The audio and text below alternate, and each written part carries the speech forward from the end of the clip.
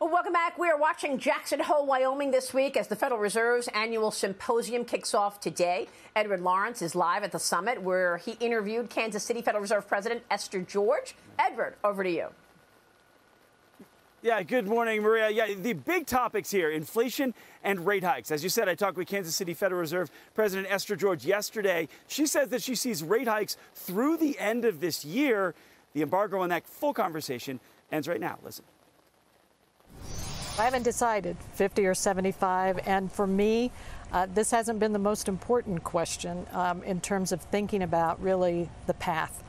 And the path is what I think is going to be important for the public to understand, that we are on a process of tightening policy to bring inflation down, to get these imbalances that we see in the economy today in a better place. When you say path, are you looking the end of this year? Are you looking beyond end of next year? What are you talking about when you say path? So I think in a practical sense, you're looking through the end of this year to see where you'll be. But I think more generally, what we're saying is we have to see the federal funds rate reach a point where inflation begins to meaningfully decelerate, because we can't really know what is the point at which a resting point will be. And so it's why you are always looking at what are the signs along the way in the economy that are telling us that policy is having its intended effect. So one of the causes of inflation, according to the Fed minutes, is fiscal spending, is government spending, in addition to supply chain issues as well as the Ukraine issue.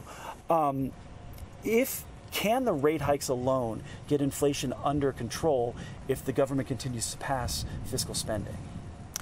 So I think when you think about how we got where we are, so again, tremendous fiscal support went out to the economy at the time the Federal Reserve also was being aggressive with monetary policy.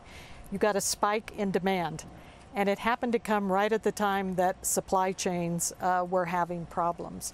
And so that's the imbalance that I'm focused on, is to say, when do you begin to see that demand cooling? Because, of course, we can't fix the supply chain issues, but we can affect demand, and that's really where I think we have to be focused right now, is bringing that in line. But is the fiscal spending working against what you guys are trying to do?